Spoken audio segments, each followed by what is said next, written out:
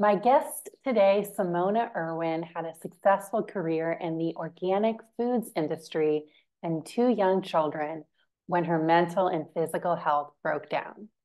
She is going to share with us her powerful recovery and transformation journey and the nervous system regulation practices and self-inquiry work that made the biggest impact.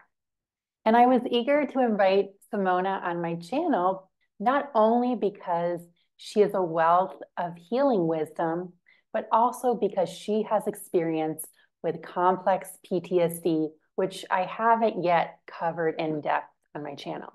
Some of you watching may have C-PTSD or PTSD stemming from childhood or from the harrowing experience of chronic illness itself. And in the second half of our interview, Simona will share how PTSD can show up in the journey and some strategies for working with it. Simona, I am so honored to have you here today and be sharing your story and wisdom. Thank you so much. I'm really happy to be here too. So before we get into sharing your wisdom and practices to help people regulate their nervous system, I'd love to provide some background and talk about your life before your perfect storm. Yeah, absolutely. So my perfect storm happened, well, one of them, I feel like I've had a few throughout my life, but the latest one was around March of 2020. So before that, I was a busy mom of two. I had a really pretty big career in the natural and organic food industry. I was actually running a infant formula company in the US and Canada that specialized in goat milk formula. And I was really busy and I had a big life with my kids, trying to do all of my attachment parenting things and run this company and all of this stuff. And I really enjoyed my life. I was traveling all over for work and it felt good, but it was really busy and it was filled with a lot of pressure. So, my perfect storm was in response to many things, but one of the things was an allergic reaction to an antibiotic that I took. It was already the beginning of COVID, so that was a factor. I had a lot of childhood trauma, which we'll get to a little bit later. Was busy, was burnt out. There was a lot of things that were, it was compounding and compounding. But then I had this eye thing and I took this antibiotic and almost a few hours, I started to get like the redness and, the regular kind of reaction to it. So I didn't take it again. But then what I noticed at night is that I just was not able to sleep. And I had this very strange, weird feeling and this fitful sleep. And then actually that continued for 3 days. And I really wasn't actually able to sleep for 3 days. And I was getting more and more symptoms of this different reaction. My body felt very, very strange. My mind was like really racing. And then it kind of from there just really continued in this unexpected direction that I, would never wish on anyone. Yeah, and now hindsight being 2020, it sounds like the nervous system was very triggered by the antibiotics or the reaction, and the nervous system wasn't able to return to homeostasis. It stayed on high alert, it sounds like. So, what were some of your key symptoms as this didn't go away? Yeah. So really almost within just a couple weeks, I developed dysautonomia, which affected me in so many different ways. So basically my heart rate had gone to somewhere between 120 and 130 and just stayed like even at night when I was trying to sleep, it was that high all the time. I had challenges with like getting up, low blood pressure, really dizzy, lots of vestibular issues. Really just kind of felt like I lost control of all of the autonomic functions of my body. I remember even my pupils were dilating and then going really small. And I was like, what is happening? It seems like everything's kind of malfunctioning. And it was really, yeah, it was really scary. But for me, really the worst parts were the sleep interruptions. So this really intense insomnia, which I had never heard of anyone else having, where I literally maybe slept for 1 hour a night for like consistently ongoing. And then also this very high level of anxiety, all these blood sugar issues. It was kind of like the whole operating system just exploded. Yes. And these symptoms sound familiar as I'm someone who had formerly had ME/CFS and the insomnia overlap. I had it bad, but not your extreme level. And I had it bad. And the dysautonomia. Mhm. So, did you know, oh, this is my nervous system early on? Or I'm sure you probably went down some rabbit holes. You did say you were in the organic space. Yeah. Yeah. So I had had a time in my early 20s where I had a similar feeling. So it had been, 20 years since I had really felt that way, but there was some like reminders for me of a perfect storm I had that time that took me around 3 years to kind of really recover from. And I was very much in the organic world, but I also kind of like have a foot in both worlds. So I did go to the doctor. I got all the heart tests. I got every test you could imagine, had the heart thing hooked up to me for like all of that stuff. And then I also went to a naturopathic doctor and was trying to kind of figure out like what was happening. No one really understood exactly what was happening because it was just like so severe.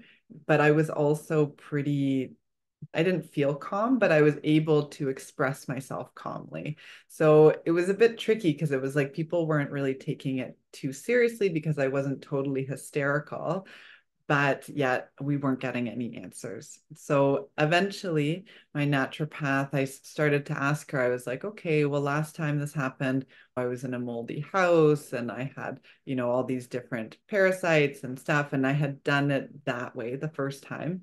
So I asked her for these tests, and she kind of just looked at me and said, you know what, I think I'm going to do you a disservice if I give you the Lyme and the mold and all of these diagnoses. And she said, you probably have all of them. And I think you need to do this brain retraining nervous system stuff because you're just going to be on a wild goose chase if you do this other route. Wow, the naturopath actually told you to do the brain retraining nervous system regulation work, knowing that you had been down that route before and it did help, but she saw you this time and she could see that this was nervous system dysregulation. And maybe you did have all these things, but she saw this for you. And wow, that is amazing that she told you that because Yeah. some practitioners they really believe in their protocols and not all of them are just in it for the money, but some really do promote their protocols as the only way to heal. So that's Yeah. just really amazing. Yeah, it was amazing. I was so grateful. And of course, because I was so activated and so much in that like fight or flight energy, it was hard to hear that. I was like, no, I just, you need to give me something. And, it has to be something. But then I also, there was a part of me that was like, okay, maybe this can be an option. And I was really grateful for it. I started with the DNRS program, and we can talk a little bit about that.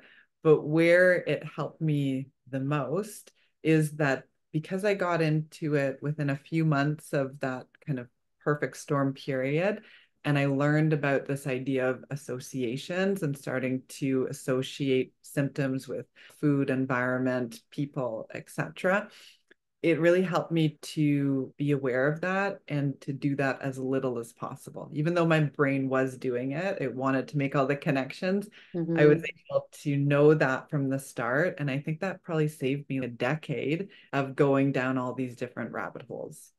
Yes. Yeah, the associations. And also, as we make those associations, it takes a little bit more work sometimes to rewire those. And these can happen subconsciously as well. Like Yes. you had mentioned mold before. I wasn't even aware of the mold, but my body was. So it was making those connections every time it was rainy, even Yeah. after I had gotten out of the mold and having shutting down responses. Yes. All right. So I guess you didn't go down rabbit holes. I was going to ask things you tried that didn't work, but Yeah. I, I'd love to hear some key epiphanies you had first doing the DNRS program and then perhaps the other programs and methods that you found helpful. For sure.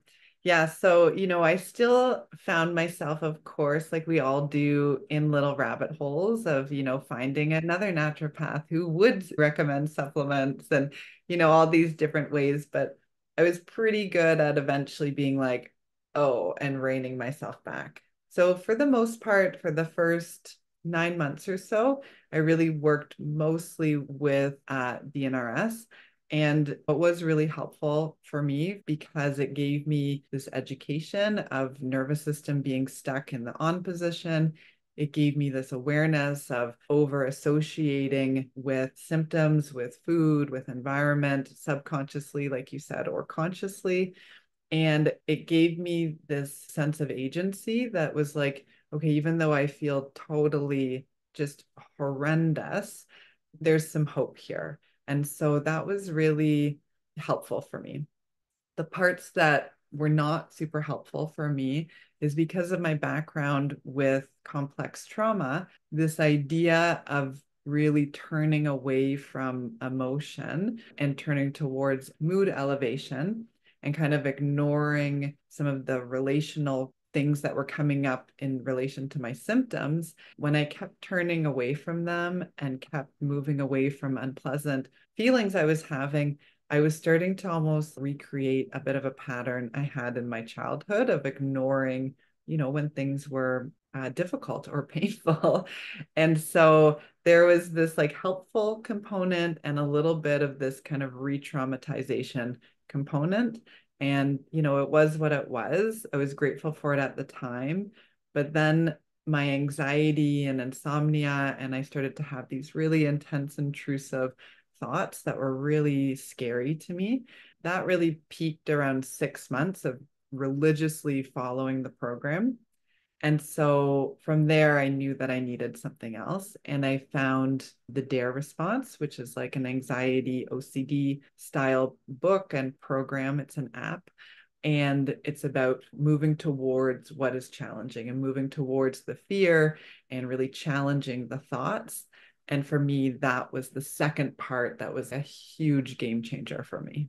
Wow. And thank you so much, Simona, for sharing this with us because there are listeners out there who have tried programs like DNRS, which I did myself, who have experience with trauma or chronic trauma in childhood, and also those who are taught to suppress emotions. And emotions, of course, need to be felt. And yeah, there's no one program that's perfect for everyone. DNRS, it's the dynamic neural retraining system, and there is a large component of positivity. It's about really going into joy and elevating your emotions. So while for me that was really helpful because I was not a suppressor, I'm the opposite. It was very helpful, but I see time and time again people who were taught it's safe to suppress their feelings. They have to go somewhere. And we can't just rewire our way out of these emotions. So I'm really grateful to have you on here to give people wisdom, but also let them know that they're not alone. Yeah, I think that's so important. All of these different modalities, it's like there's different ones that really suit different people with different backgrounds. And I also believe that there is a sequence that makes sense for each one of us. It's like, I might find, DNRS was probably just right at the beginning and gave me this hope. And, maybe I wouldn't have been able to do the exposure stuff with anxiety if I didn't have a bit of the regulation that DNRS started to provide for me. So I really believe for all of us, there's a wisdom and a trust in the journey that we take, which is nice to feel. It's like we all want it to be 2 weeks long. And, for many of us, it's a multi-year journey, but it progresses and it can progress in ways that are healing beyond our symptoms. And I'll kind of talk to that a little bit more too as we go along. Yeah. So the DARE response, that's an app. Yeah, so it's a book called The Dare Response, and then there's an app. Basically, the premise is that, anxiety, fear is just something that happens. And as we get kind of washed with adrenaline, we become more and more sensitive. And then the whole world, smells, sounds, light, temperature, just feel so much more intense ultimately. And that was really my experience. It felt like I remember saying to someone, it's like a normal person feels 500 layers between them and life. And it was like overnight, I had no skin. And it was like every noise, every smell, every sound, everything, it was just like right in me. It's like I could taste the smells and, all of that kind of classic stuff. So the DARE response really helped me by saying, you know what, that's just being overly sensitized from adrenaline. And same with the ruminating and the intrusive thoughts is just also from being oversensitized. And the way forward is to really just allow it to be there, respond to it in an indifferent way, and, get a little bit more playful with it and ultimately stop fearing the fear. Ooh, stop fearing the fear.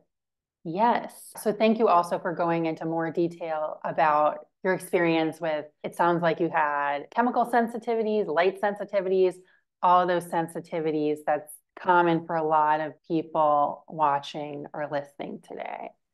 Yeah. Yeah. And I had sensitivities throughout, but sometimes they were more elevated than others, like with light or with food, when I had crashes or what have you.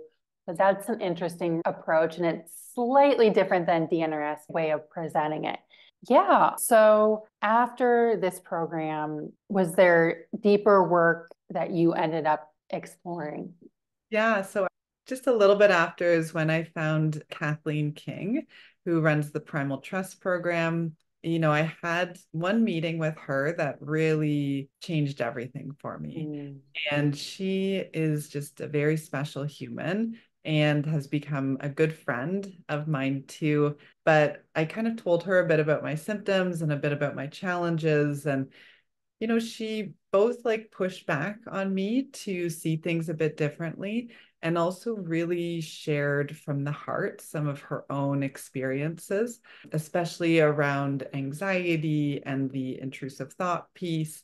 And she just had a way of making me feel like I wasn't alone and that there was a lot of hope and possibility.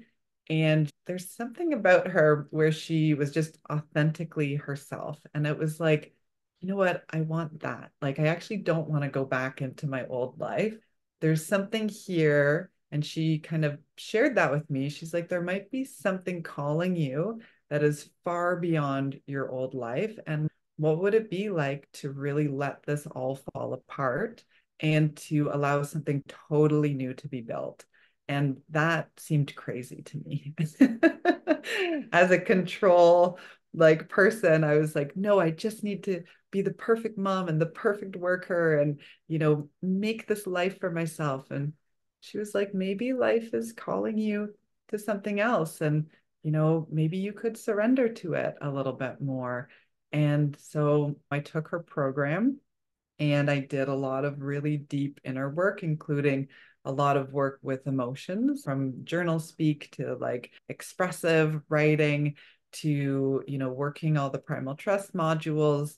And through that process, I think it was kind of like 13 or 14 months into my journey, I really truly felt like the fight or flight response had turned off.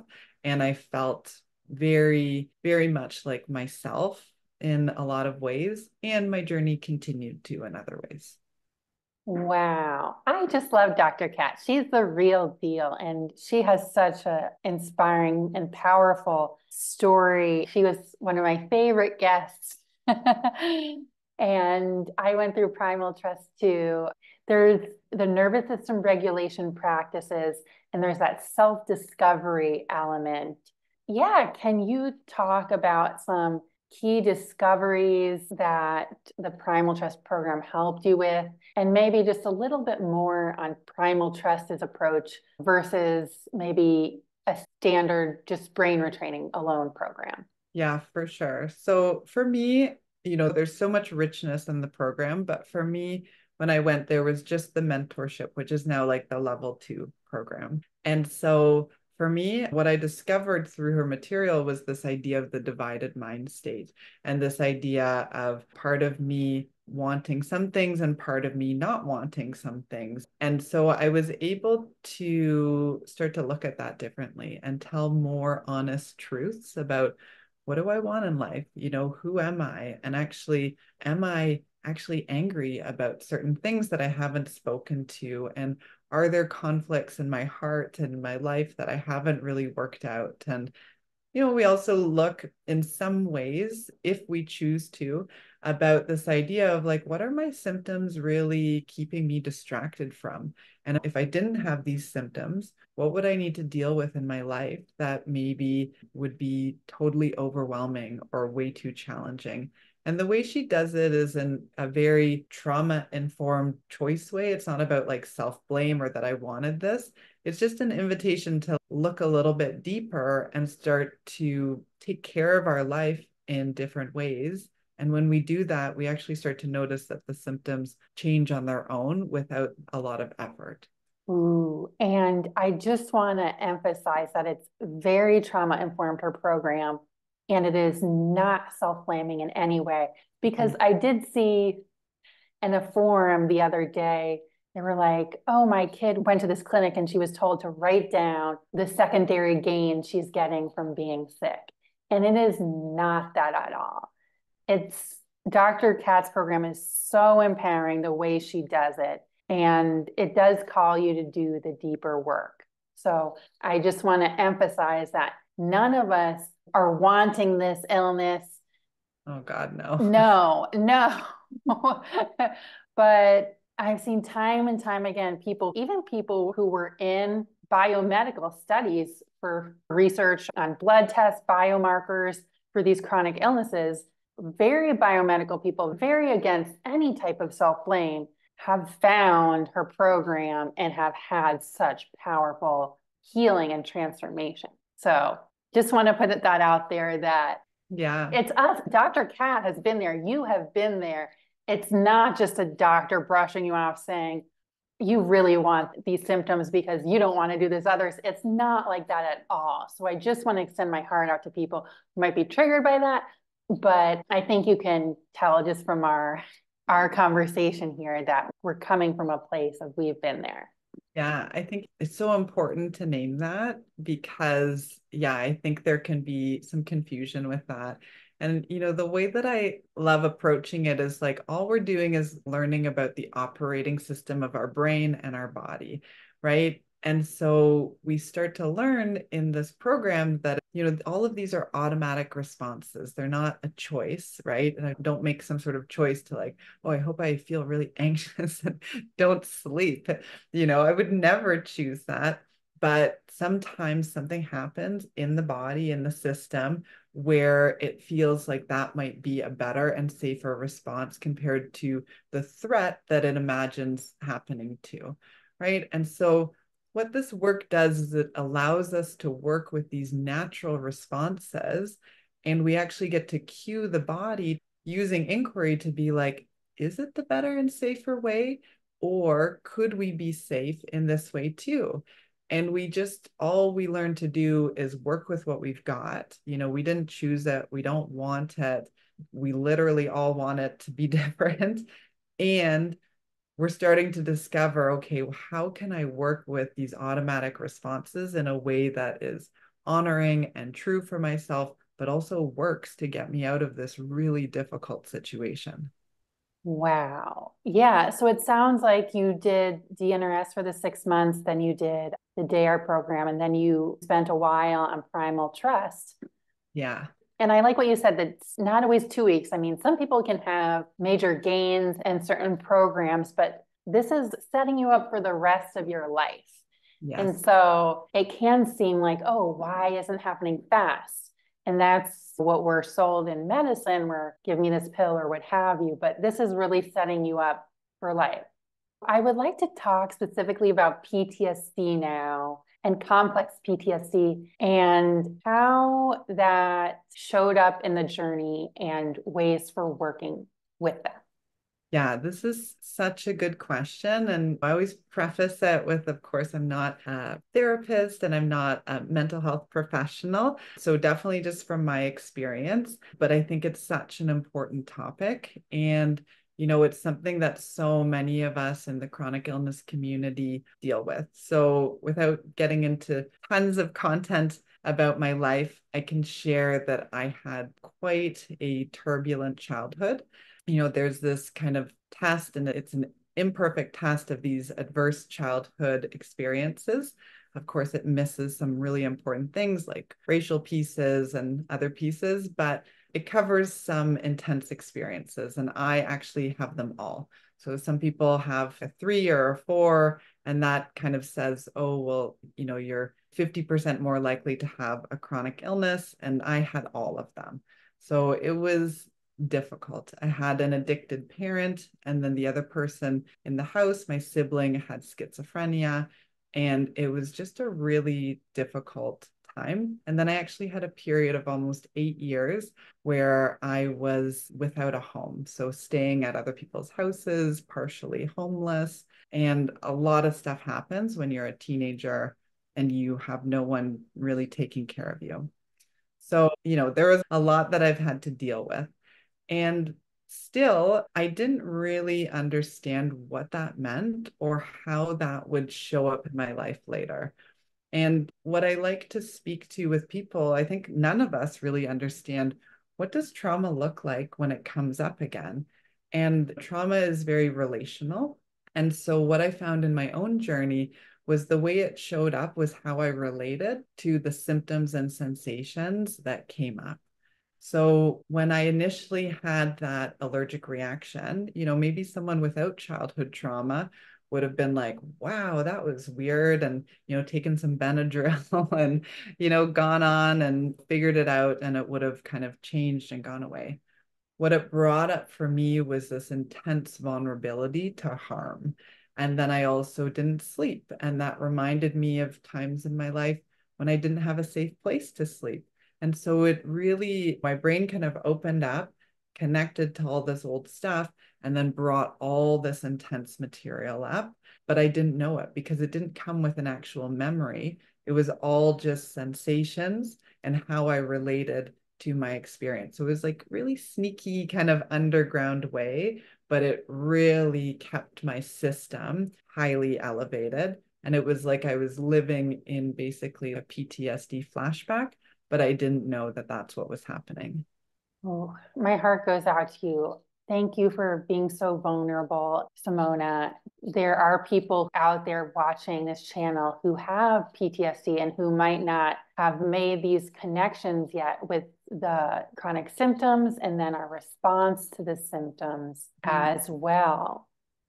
I would like to just get your input on PTSD and its relationship with and differences from things like chronic fatigue or depression, fibromyalgia. There's research that shows these are nervous system conditions, but I'd like to get your thoughts on that, on what are some of the similarities here and then the differences. Yeah, I think the nervous system obviously is a huge role in everything. And I think for most of us who have found our way to complex chronic illness, likely have either some sort of trauma ourselves or generationally through our parents or our ancestors that's kind of partially getting moved through or played out in our illness. And of course, this is, my opinion and through my own experimentations with myself and other people that I work with, this is something that we kind of talk about. So, like everything, I always encourage people to think about it and try it out. And, does that feel true for me? And if it does, check it out. And if it doesn't, find the thing that does feel true. But for me, this relational piece and the way that my symptoms made me feel, and also the way that I seemed to be acting things out. So I noticed, for example, when I was finally able to take a bit more of a witness view, I was like, okay, what actually happens when I'm not sleeping? And, what's going on here? And I noticed actually, oh, I kept having these repetitive thoughts and this image of, oh, my life's going to fall apart and it's going to crash and I'm going to end up being homeless or it's going to be these things. And it's like, okay, my brain is taking something from the past and it's showing me this possibility in the future. And it's scaring me so much that now I can't even sleep and I'm just trying to fix it. And so, what would it be like to one, notice that I might be replaying my trauma? And two, to consider that I don't have to believe that future image that my mind is showing me. And once I, and I say this really calmly and easily now because obviously I'm much more regulated now, but this was not easy in the moment. But I did it anyways. And I started to challenge it. And I was like, okay, what if that image is not true? And what if I'm just having a bad night? And what if I don't know what tomorrow brings? And the more I started to bring that in, the more my nervous system started to find some ease. And then the second piece was that I would start asking myself, what do I feel and what do I need? And these were questions I did not get through my childhood experience. So it's like, what am I feeling? Well, I'm feeling angry or scared or worried. Okay, well, what do I need in this moment? Well, I just need a hand on my chest, or I just need to ask for someone to sit beside me, or I just need something delicious to eat right now, whatever it is. And I started to do that. And so I started to relate to my symptoms differently. I started to be in touch with my emotions and I started to meet my needs. And from there, this tanglement of complex trauma and chronic illness started to kind of detangle. Wow. What do I feel and what do I need? There were three components. There was first of recognizing that these projections of the past might not be true for my current situation. And then what do I feel and what do I need? And when we're in that fight or flight state, or just, throughout the day, if you're chronically ill, I just remember I would have like my gut was telling me this was bad, but my own instincts were shaped by the trauma of the illness. And it was learning that actually that's not intuition. That gut sense was way off. But then how do you deal with it? What do I feel and what do I need? I love that you said that. That's so important. And that was such a big part of my journey too, where I was like, oh my goodness, what I thought was the voice of my intuition and instinct has actually been a fear protector response this whole time. And that's not, when it says like, oh, maybe you shouldn't eat that, or there's lectins in that, or my histamine this, or the smell is going to hurt my liver, or all these things. I was like, no, that's not my intuition. That's this fearful protector voice. And yeah, this journey, I was going to say that it's like a beautiful journey. It doesn't necessarily feel beautiful in the moment, but it is beautiful in hindsight, where you actually get to meet your true inner voice eventually in this journey. Ooh, yes. We actually get to discover our true intuition that had kind of gotten pushed to the wayside for the things that really matter in life.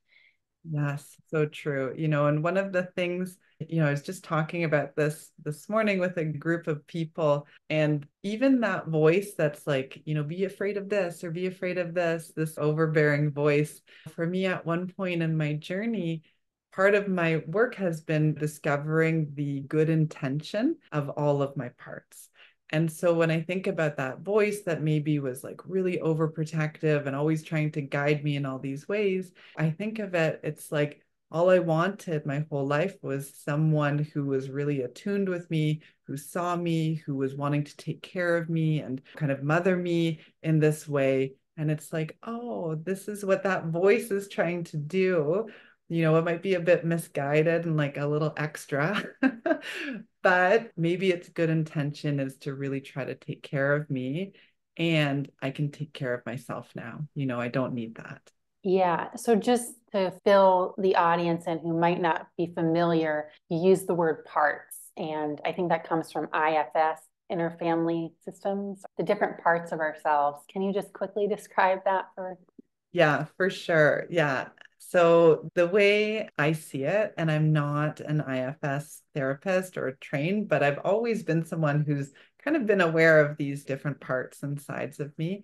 Yeah, is that ultimately one way that we can look at the different aspects of ourself is this idea that they're parts and they're created maybe at different ages or times in our life, and they're protective or responsive in certain ways, or they're exiled parts of us that hold some of our deep wounding. And so I love how Kat kind of gave us some options. She was like, you can think of them as parts. You can also just think of them as neural networks in your brain that hold certain levels of experience or ages of experience. And so I like to kind of name them as parts. And yeah, I think it's a really nice way to be able to relate again a little bit differently and with more compassion and inclusivity with what's coming up.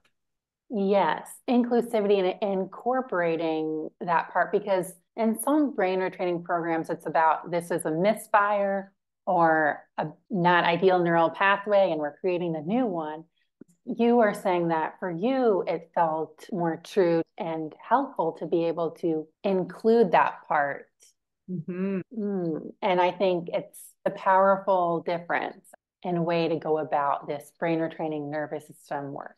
Yeah, I won't go too far on a tangent with this, Yeah. but one of the things I talk a lot about in the program is this idea of what we put a lot of fear and attention into, the brain prioritizes and repeats, right? And so one of the things when we start to think of our symptoms and thoughts more relationally, and we don't, meet them, like if we have a pain that comes up and we become hysterical about that pain and we keep checking on it and we have a story or this is going to become chronic and we're so scared, then actually what happens in the brain is that's like, wow, Simona loves this. She's so interested. She's checking on this all the time. She's got all this emotion. This seems important for survival. So let's make this big neural pathway and keep this coming, right? Versus if I notice like, oh, I have this pain or I get really fatigued, and I'm just like, you know what? You're welcome here too.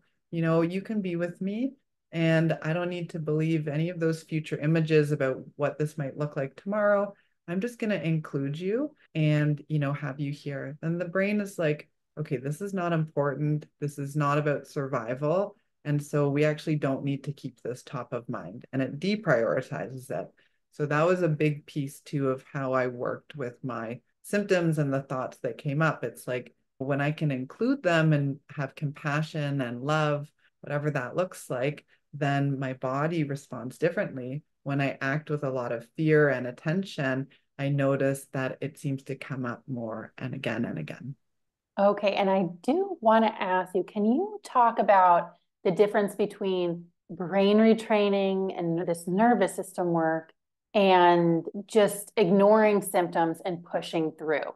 Because some people hear, okay, well, you're just saying, just talk about my symptoms less, forget about my symptoms, push through to be the perfect mom. Yeah, yeah, that's such a good question. So for me, I really like more of this image of, I'm a mom, you're a mom. And so sometimes when things are happening with our kids, we sit down, we talk to them, we kind of open up, like, what can we do here? And then sometimes we're like, you know what, honey, I love you so much. And we need to go in the car now. And I'm going to scoop you up and I'm going to give you a kiss and you're going to come with me and you might be screaming and crying. and I'm going to do my best to meet your needs, but we're going in the car now. Right. And so I like to imagine that. That's what I thought of a lot with my symptoms. I was like, okay, I'm going to be kind. I'm going to include them. I'm not going to push past my limits, but there's going to be times when I choose values over symptoms or values over thoughts. And even if it means, because at one point I had this crazy strict bedtime schedule, and eventually I was like, okay, this is not a good choice. I need to be choosing values over whether or not I sleep. And even though I might have 3 nights of broken sleep, I started to choose that because ultimately, one, it showed my brain that I wasn't afraid of not sleeping. And two, the symptom was happening anyways. So why not enjoy a little bit of my life, even if there was a little bit of suffering after? And I could use that suffering as a new way to even relate to myself and comfort myself. Ooh, yes. So I got really into a circadian rhythm, perfect sleep hygiene before kids. And it kind of went off,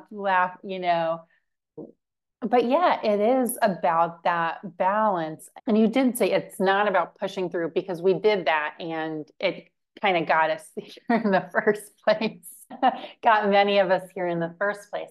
But it is about the values. And I think that's another part of the Dr. Katz program. And I'm really glad you're bringing this up because she has you look at your values and explore what those are. So when you're doing this brain retraining, you're connecting it to the values and you're living that. And that I feel is so life affirming and salutogenic to tap into their values versus just only doing this perfect diet lifestyle brain retraining. Just are you working towards a life you love and the values and living them?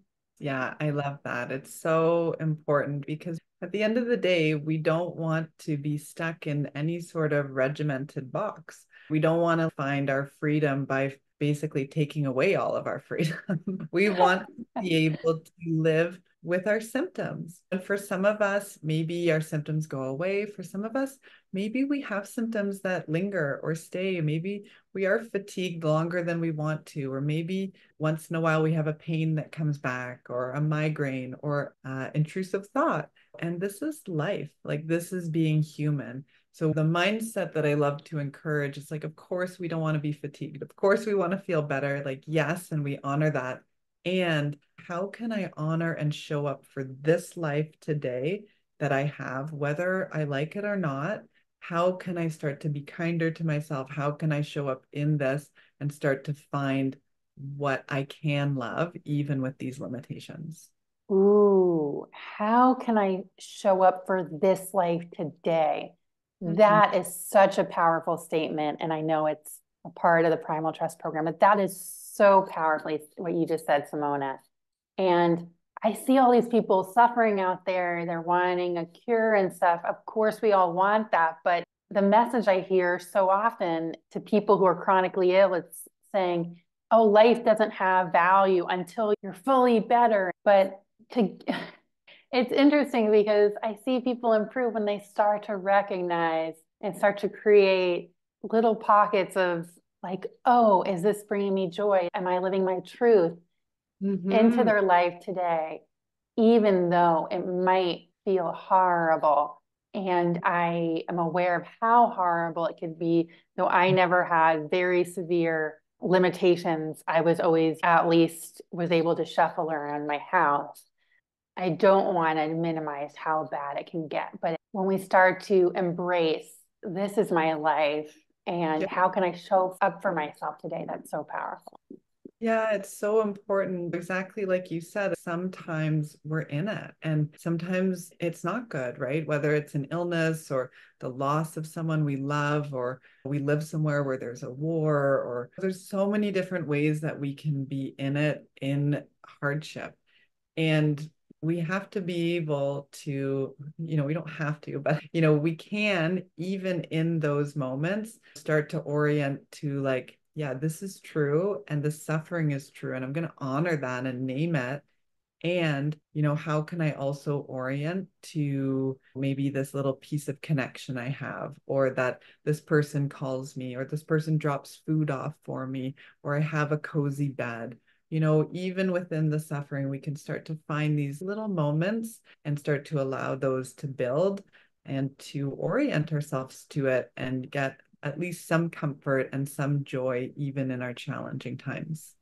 Yes. And that also speaks to how much having just even one good person in our lives can really make a big difference for people who is supporting us as we go through this journey. So, to anyone feeling alone who doesn't have anyone, my heart goes out to you.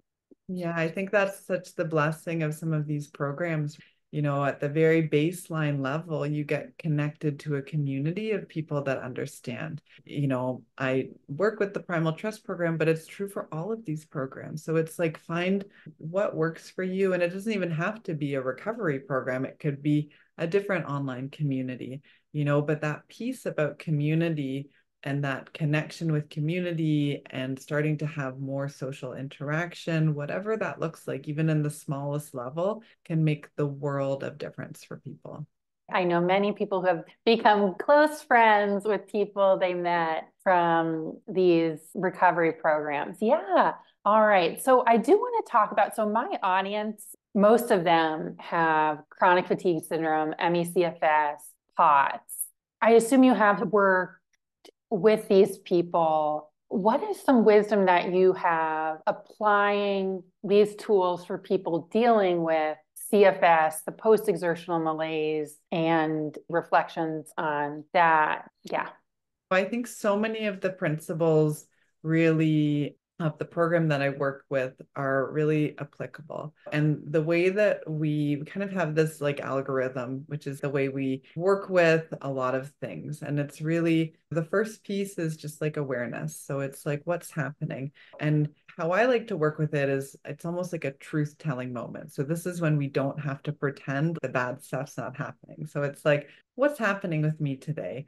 How do I feel towards it? How does it make me feel inside? What's my mind like? What's my nervous system like?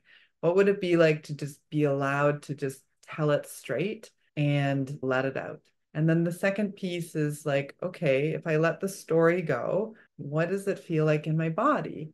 Right? What are the sensations in my body? How does that feel? How can I be with those with some compassion? Even though in the story part, I might have strong feelings. I don't like it. I don't like being tired today. How does that show up in sensation in my body? And how can I be with that?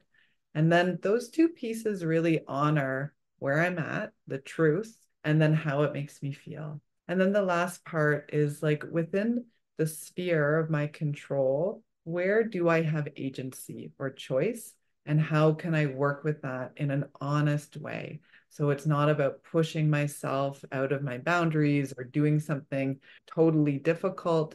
It's just like noticing and orienting the nervous system to, okay, I might be really exhausted today, and my sphere of choice might just be my room or my house. And then in that, how can I show myself that I do have some sort of agency or I can orient to something that could be pleasant? And that is the hardest part because when life isn't showing up the way we want it, we're unhappy, which is fair enough.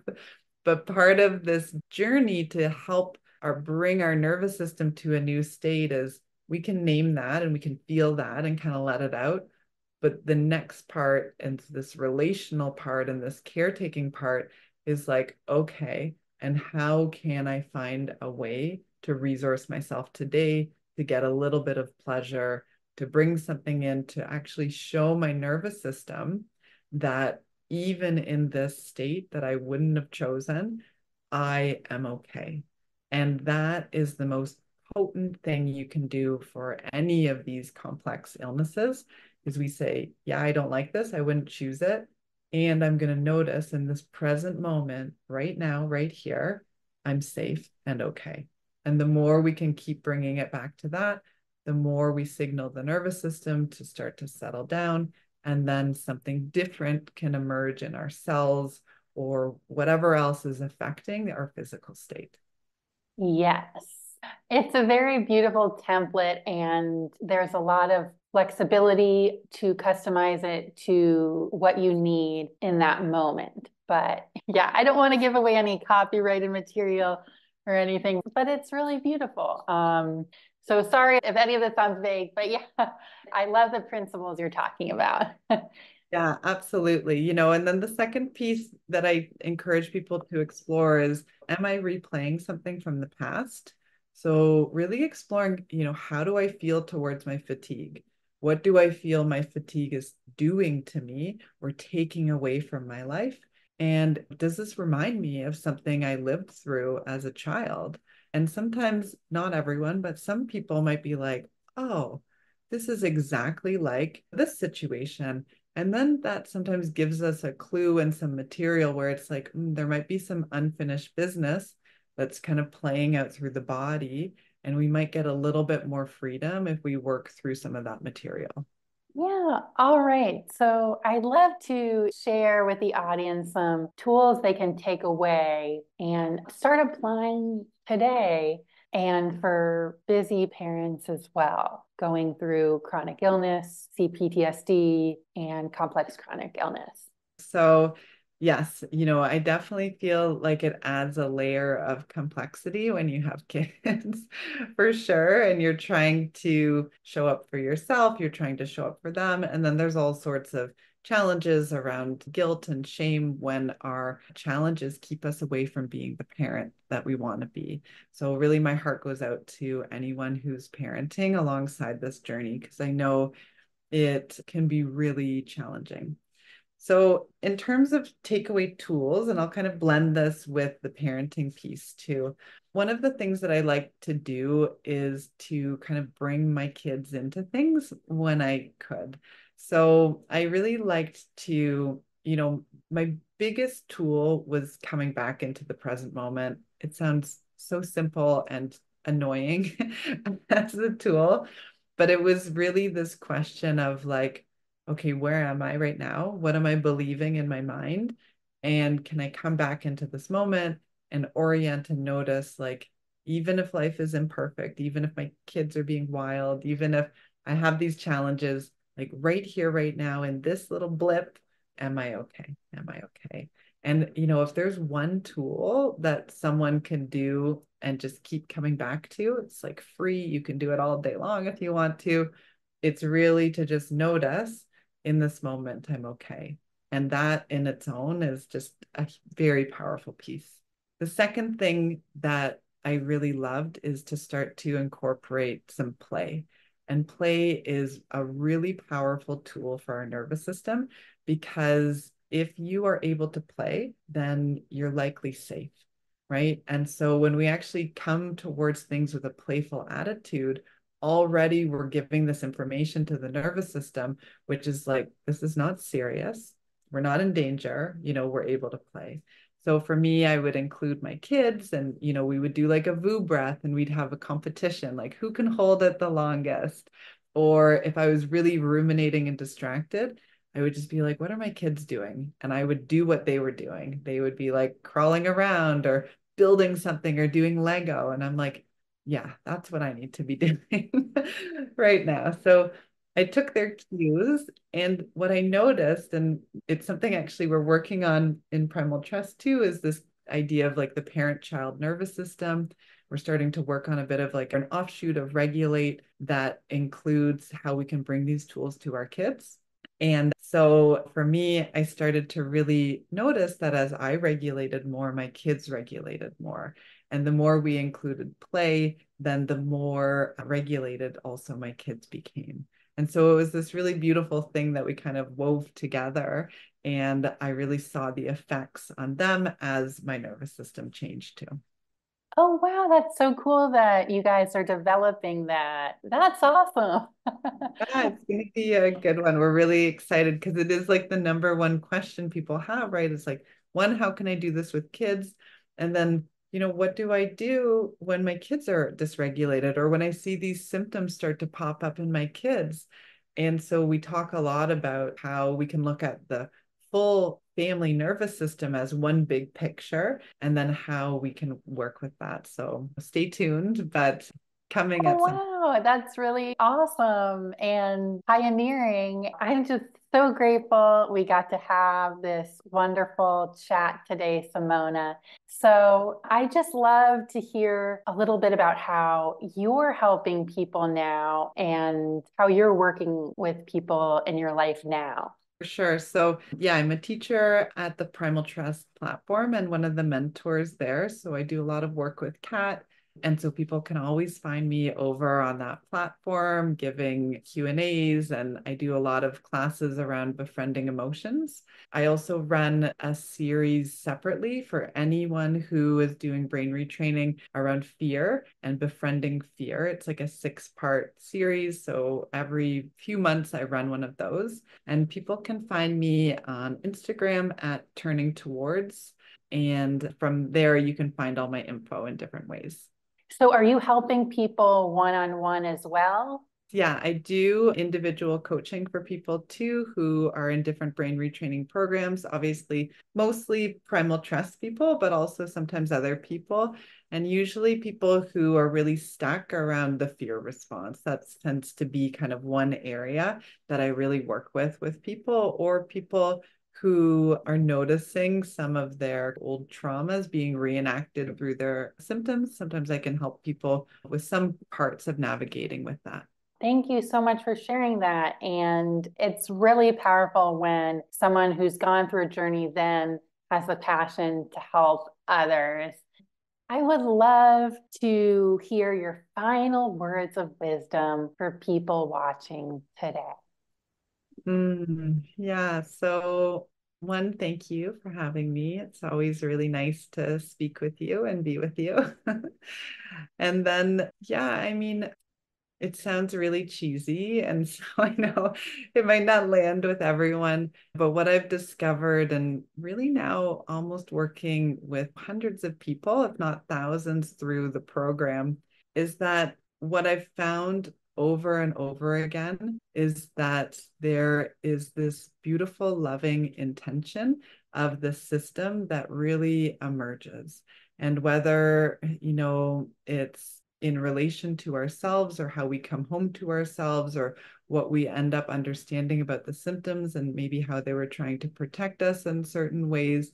I just really love to invite people to know that at the heart of a lot of this is this core of love. And when we find it and when we really see it and know it, a lot changes. And so I encourage people to consider that as they look at their journey and consider that there might be some pieces of it that are really here that's for us in a way that we've always wanted things to be for us. And that's just a little piece for me that I came into at some point, and it changed a lot for me. Wow. Oh my gosh, I'm tearing up. That was so powerful, Simona.